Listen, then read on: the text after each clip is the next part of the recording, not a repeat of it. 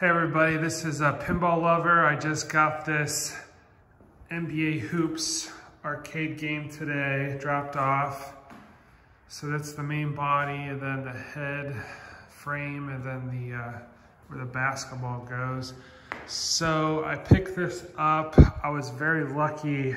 I found it on Facebook, messaged them late at night when they posted it.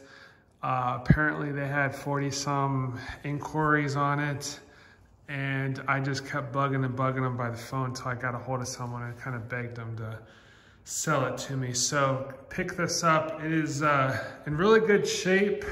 It's probably about 8 or 9 years old. It has 5,000 plays on it at the moment. So this is the Cavaliers version, which I'm in Ohio, so that worked out perfectly. It is filthy dirty, like bad. I'm gonna be spending the next couple days cleaning this thing up. Missing the start button sticker. I gotta order some parts. Gotta clean this thing up. I mean, it's in good physical condition, working. It's just filthy. Look at the dust. That's 7 years at the arcade, just dirty. So I'm gonna get my hazmat suit on and gloves and tackle this thing. I don't know where all this dust is coming from, but I mean, it's bad. Here's the frame. I mean, it's just dust. The basketball hoop, I'm going to, I think, take off and powder coat orange. And then the plexi's gotta come off. You can kind of see it's fogged up. So I'm gonna take the plexi off, clean that, scrub that. I mean, just everything is just, they didn't do crap to it for 7 years. The basketballs are ruined, so I'm ordering 6 new leather basketballs from Ice. Came with tickets, so that's how the ticket thing goes. NBA sticker, and then it was $1 a play.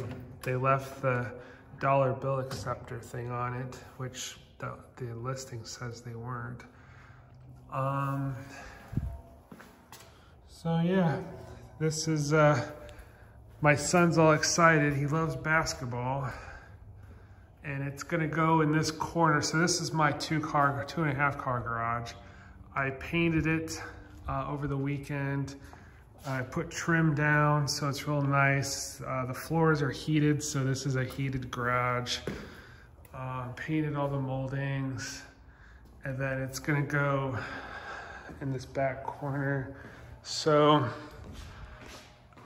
basically it'll be against the wall, and then you can shoot, and then the cars will pull in there. So,